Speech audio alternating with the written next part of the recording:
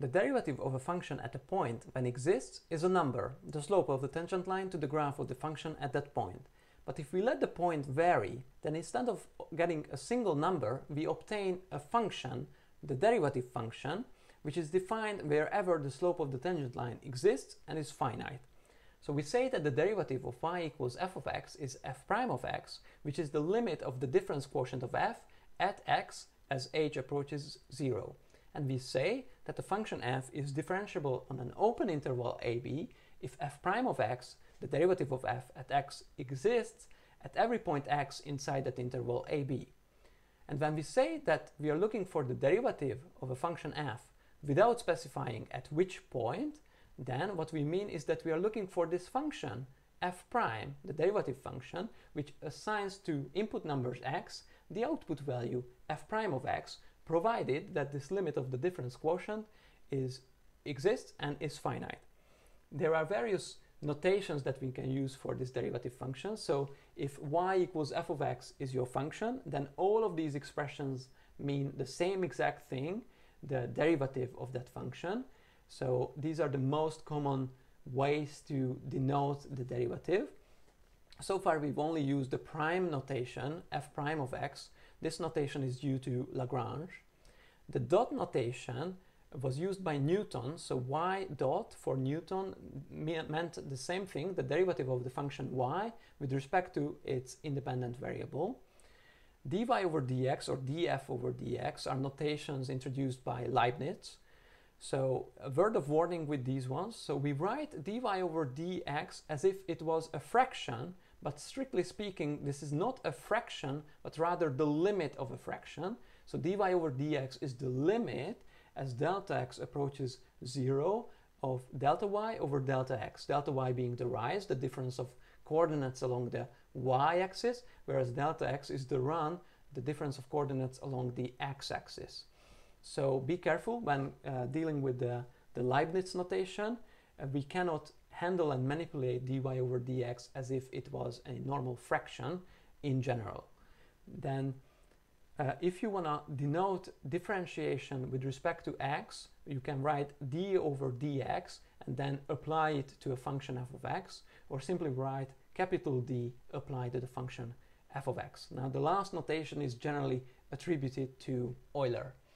This derivative function f prime of x may not be defined at certain points x along the number line, and there are various ways in which the derivative can fail to exist, one of which we've already seen when the graph of the function f has a corner, a sharp corner at the point x, then the derivative does not exist there.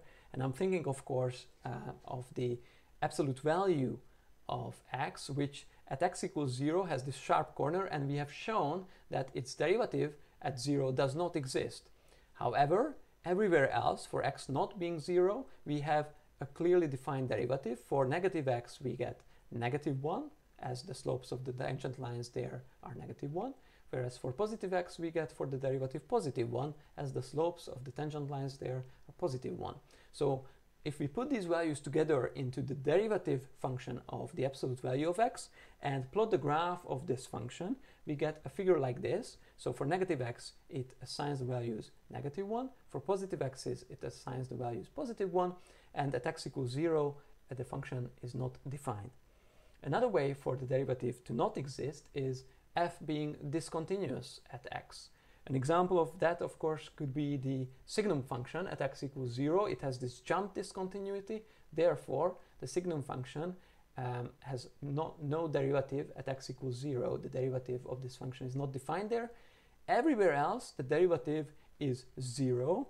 Therefore, the graph of the derivative of the signum function looks almost like the constant 0 function, except for the derivative of the signum function not being defined at x equals 0.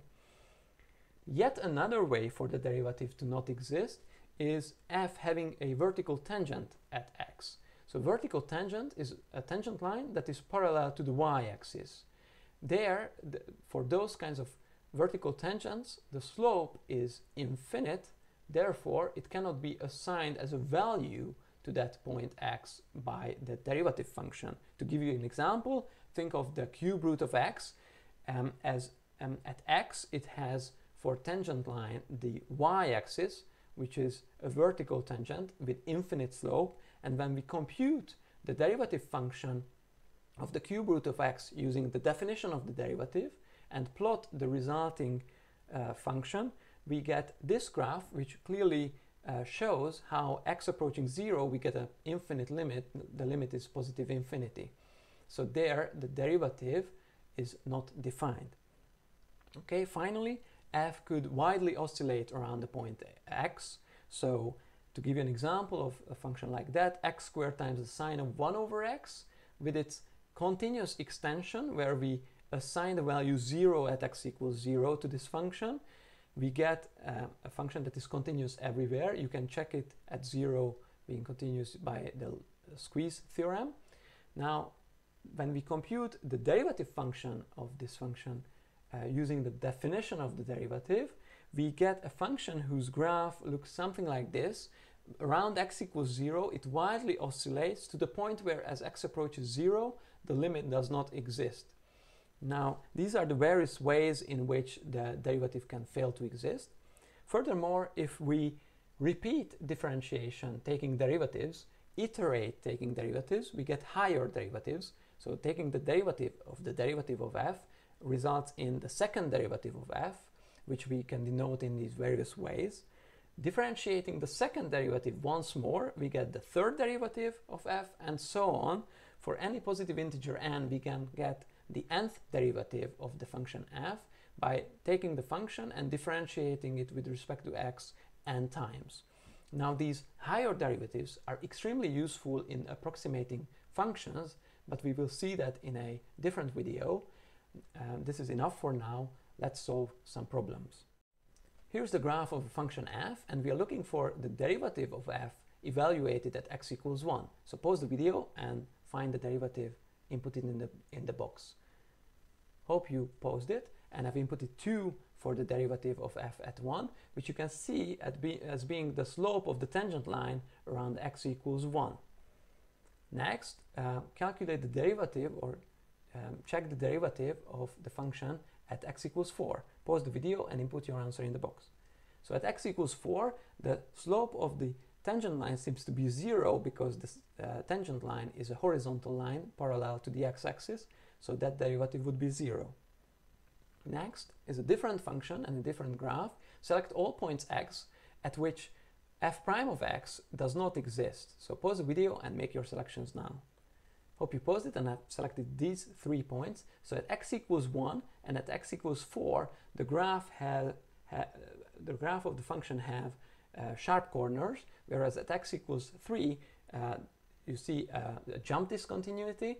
It's only at x equals 2 out of these points where the derivative of the function exists and is equal to 0, it seems.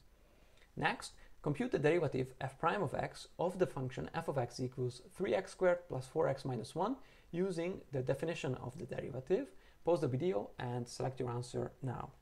Hope you paused it and have selected 6x plus 4, so you can find this derivative but using the definition. So f prime of x is the limit as h approaches 0 of the difference quotient of f at x, so that would be the value of f at x plus h, so 3 times x plus h squared plus 4x plus h minus 1, from which we subtract f of x, so 3x squared plus 4x minus 1, and all of this needs to be divided by h.